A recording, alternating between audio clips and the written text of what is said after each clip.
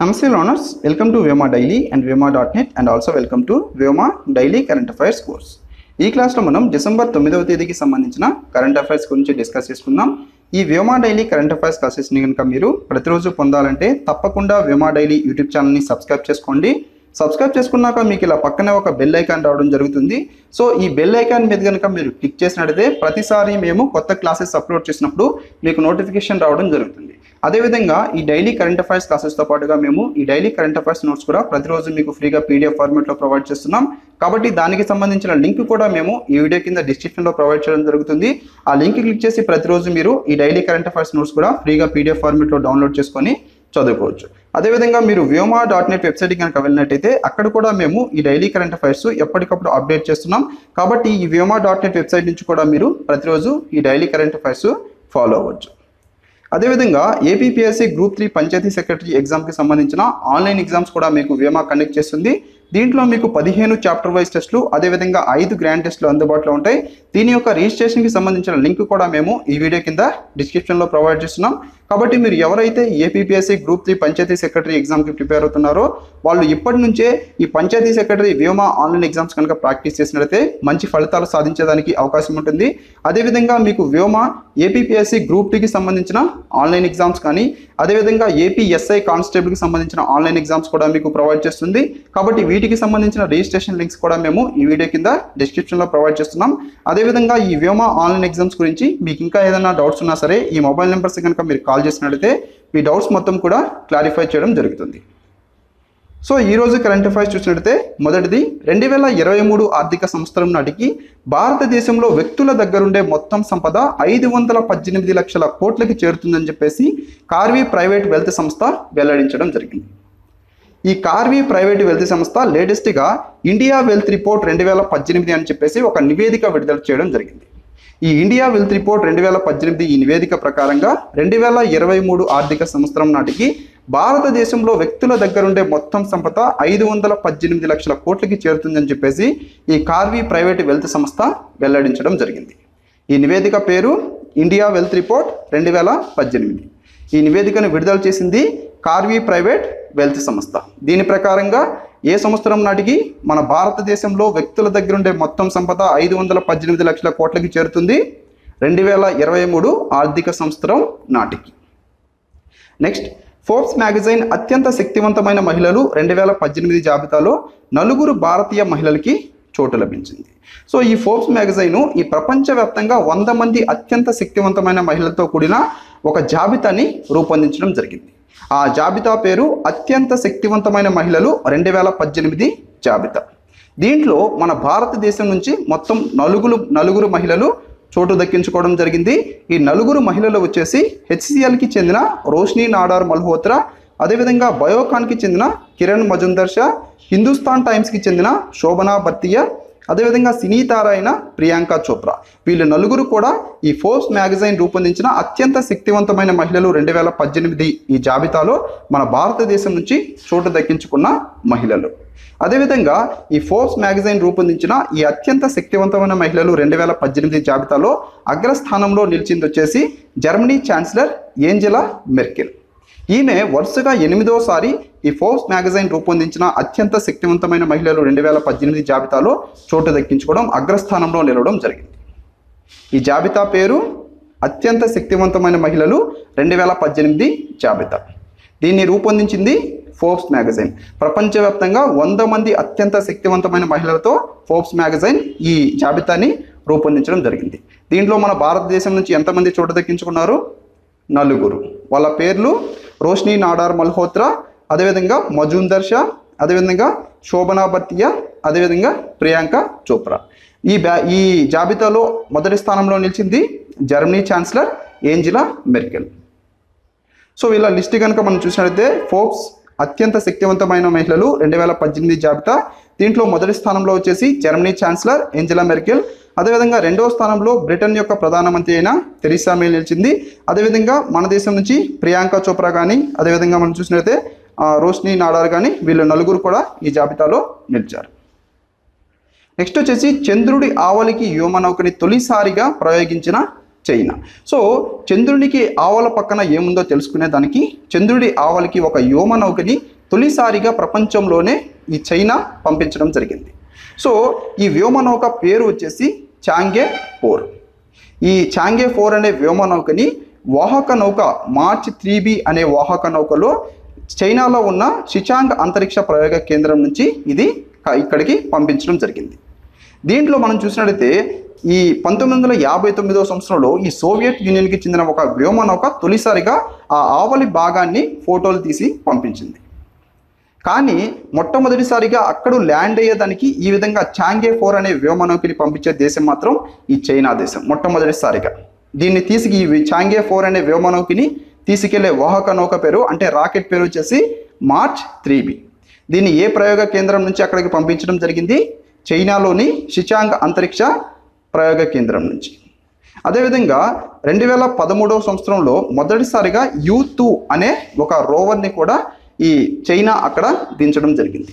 అదేవిధంగా వచ్చే సంవత్సరం ఈ చాంగే 5 అనే ఒక ల్యాండర్ని కూడా ఈ చంద్రుడిపైకి చైనా పంపించాలని చెప్పేసి ప్లాన్ చేస్తుంది.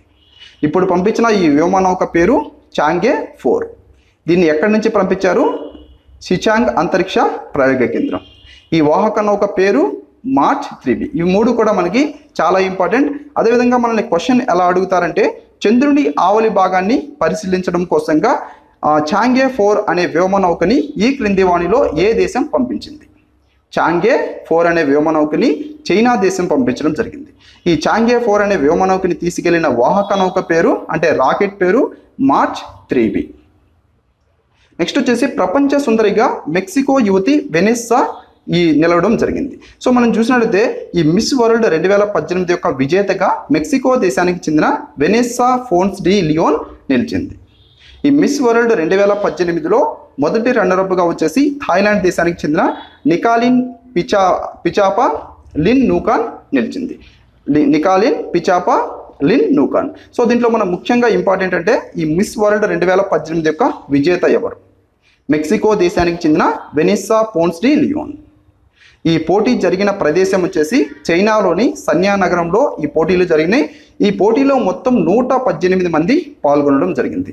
వారిలో ఈ మిస్ వరల్డ్ 2018 యొక్క విజేతగా మెక్సికో దేశానికి చెందిన వెనెస్సా ఫోన్స్ డి లియోన్ నిలిచింది. 2017వ సంవత్సరంలో ఈ మిస్ వరల్డ్ 2017 యొక్క విజేత మన భారతదేశానికి చెందిన మనూషి చిల్లర్. సో కాబట్టి ఈమె దగ్గరున్న ఈ కిరీటం వచ్చేసి ఈ కిరీటాన్ని ఈ 2017వ సంవత్సరంలో ఈ ప్రపంచ సుందరిగా ఎంపికైన భారతదేశానికి చెందిన ఈ మనూషి చిల్లర్ చేతుల మీదుగా ప్రస్తుతం మిస్ వరల్డ్ 2018 యొక్క విజేత అయిన మెక్సికో దేశానికి చెందిన వెనెస్సా ఫోన్స్ డి లియోన్కి ఈ కిరీట ధారణ చేయడం జరిగింది. అదేవిధంగా మన భారతదేశం నుంచి ఇప్పటి వరకు ఈ మిస్ వరల్డ్ యొక్క విజేతలు కనుక చూసినట్లయితే మొత్తం 6 మన భారతదేశం నుంచి ఇప్పటి వరకు ఈ మిస్ వరల్డ్ యొక్క విజేతలుగా నిలిచారు. సో వారిలో మొదటిగా వచ్చేసి రీతా ఫడియా. ఈమె 1966వ సంవత్సరంలో మొట్టమొదటిసారిగా ఈ మిస్ వరల్డ్ విజేతగా నిలిచింది భారతదేశం నుంచి. అదేవిధంగా రెండవ విజేత వచ్చేసి 1994వ సంవత్సరంలో ఐశ్వర్య రాయి. అదేవిధంగా 1997వ సంవత్సరంలో వచ్చేసి డయానా హేడెన్. అదేవిధంగా 1999వ సంవత్సరంలో యుక్తా మోకి. అదేవిధంగా 2000 సంవత్సరంలో వచ్చేసి ప్రియాంక చోప్రా. లేటెస్ట్గా 2017వ సంవత్సరంలో ఈ మిస్ వరల్డ్ టైటిల్ విజేతగా నిలిచింది మనూషి చిల్లార్. నెక్స్ట్ వచ్చేసి India coast guard port Blair దగ్గర సముద్రంలో క్లీన్ సీ 2018 అభ్యాసం నిర్వహించింది. ఈ క్లీన్ సీ 2018 అభ్యాసం దేని గురించి అంటే ఈ ప్రాంతీయ స్థాయి సముద్ర చమురు కాలుష్య ప్రతిస్పందన అభ్యాసం అనేది మనం చెప్పుకోవచ్చు. అంటే ఇక్కడ ఈ సముద్రంలో చమురు కాలుష్యం ఏ విధంగా ఉందని చెప్పేసి దాన్ని పరిశీలించడం కోసంగా ఇండియా కోస్ట్ గార్డు ఈ అండమాన్ నికోబార్ దగ్గర ఉన్న ఈ పోర్ట్ బ్లేర్ దగ్గర ఉన్న ఈ సముద్రంలో క్లీన్ సీ 2018 అనే అభ్యాసాన్ని నిర్వహించడం జరిగింది. India coast guard port Blair దగ్గర సముద్రంలో క్లీన్ సీ 2018 అభ్యాసం నిర్వహించింది. అయితే ఈ అభ్యాసం దేనికి సంబంధించింది? ప్రాంతీయ స్థాయి సముద్ర చమురు కాలుష్య ప్రతిస్పందన అభ్యాసం. నెక్స్ట్ వచ్చేసి భారతదేశంలో అత్యధికంగా లింగ వేతన భేదం. మహిళలకి పురుషుల కంటే 34% తక్కువగా చెల్లిస్తున్నారని చెప్పేసి ఈ ఇంటర్నేషనల్ లేబర్ ఆర్గనైజేషన్ తెలపడం జరిగింది. సో ఇది మనకి చాలా ఇంపార్టెంట్. ఇంటర్నేషనల్ లేబర్ ఆర్గనైజేషన్ని తెలుగులో ఏమంటారు? అంతర్జాతీయ కార్మిక సంస్థ. సో లేటెస్ట్గా మనం చూసినట్లయితే ఈ అంతర్జాతీయ కార్మిక సంస్థ గ్లోబల్ వేజ్ రిపోర్ట్ 2018-19 అనే ఒక నివేదికని విడుదల చేయడం జరిగింది. ఈ నివేదికలో ఈ భారతదేశంలో పురుషుల కంటే కూడా మహిళలకి 34% తక్కువగా ఈ వేతనాలు చెల్లిస్తున్నారని చెప్పేసి ఈ ఇంటర్నేషనల్ లేబర్ ఆర్గనైజేషన్ అంతర్జాతీయ కార్మిక సంస్థ ఈ గ్లోబల్ వేజ్ రిపోర్ట్ 2018-19లో వెల్లడించడం జరిగింది. అదేవిధంగా ఈ వేతనంలో ఈ వ్యత్యాసం ఏదైతే ఉందో అంటే పురుషులకి ఎక్కువగా చెల్లించి స్త్రీలకి తక్కువగా చెల్లించే ఈ వ్యత్యాసాన్ని మనం లింగ వేతన వ్యత్యాసం అంటారు. ఈ లింగ వేతన వ్యత్యాసం ఏదైతే ఉందో ఇది ప్రపంచంలో 73 దేశాల్లో అత్యధికంగా ఉన్నట్లుగా ఈ అంతర్జాతీయ కార్మిక సంస్థ గ్లోబల్ వేజ్ రిపోర్ట్ 2018-19లో పేర్కొనడం జరిగింది. సో ఇక్కడ మనకి ఇది చాలా ఇంపార్టెంట్. ఈ గ్లోబల్ వేజ్ రిపోర్టుని ఎవరు ప్రచురిస్తారు? ఇంటర్నేషనల్ లేబర్ ఆర్గనైజేషన్, తెలుగులో అంతర్జాతీయ కార్మిక సంస్థ. ఈ అంతర్జాతీయ కార్మిక సంస్థని 1919వ సంవత్సరంలో దీన్ని స్థాపించడం జరిగింది. దీని యొక్క ప్రధాన కార్యాలయం వచ్చేసి స్విట్జర్లాండ్లోని జెనీవాలో ఉంది. అదేవిధంగా ఈ అంతర్జాతీయ కార్మిక సంస్థ యొక్క ప్రస్తుత డైరెక్టర్ జనరల్ గై రైడర్.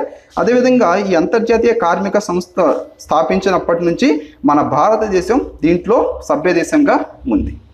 ప్రస్తుతం ఈ అంతర్జాతీయ కార్మిక సంస్థలో సభ్య దేశాల సంఖ్య 187. నెక్స్ట్ వచ్చేసి ది రిపబ్లికన్ ఎథిక్ మరియు లోకతంత్ర కేస్వర్ పుస్తకాలు విడుదలైనవి.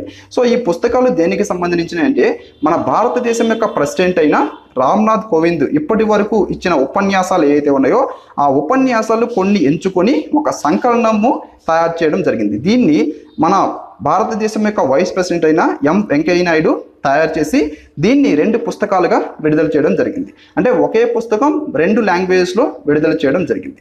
ఇంగ్లీష్ వర్షన్ పేరు వచ్చేసి ది రిపబ్లికన్ ఎథిక్, అదేవిధంగా హిందీ వర్షన్ పేరు వచ్చేసి లోకతంత్ర కేస్వర్. ఈ 2 పుస్తకాలని మన దేశం యొక్క వైస్ ప్రెసిడెంట్ అయిన ఎం వెంకయ్య నాయుడు విడుదల చేయడం జరిగింది.